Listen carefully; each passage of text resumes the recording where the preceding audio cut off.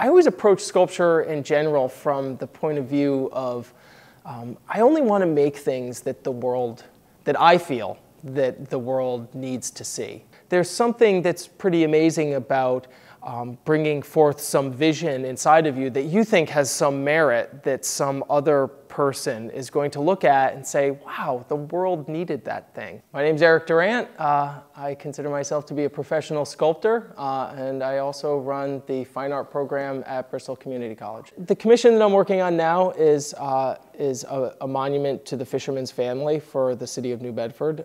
I have been on this project for about 1.5 years. The figures are designed to be in this in-between space where you don't know if the father is going out to sea or coming back. So it's a moment caught in time, like a snapshot, where there's some uncertainty that's built into that because everybody's relationship with this narrative is a little bit different. You know, I want to make sure that when people see it at the end, especially people who have invested in it over the past 8 years and longer, that they say, wow, this is a genuine tribute to the families of this community. Don't worry about the parts that aren't in there.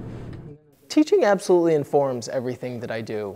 Being constantly sort of involved in the teaching process, and the courses that I teach specifically relate to what I do. I'm doing the thing that I do all the time, which makes me want to do it more in my own studio for my own work. I think that sometimes there's this idea that teaching is going to take away from your artistic process. For me, it's the complete opposite. I always get jazzed up by my students. Frequently, the way I set up my work schedule, I teach in the mornings, and then a lot of times I'm in my studio later in the day. Working with my students keeps me energized all the time. I think that we're doing something that's quite amazing. I feel that we provide a product that is well beyond what people expect it to be and far less expensive. In my mind, the community college has the opportunity to be the atelier of the future, a place where artists can go and really learn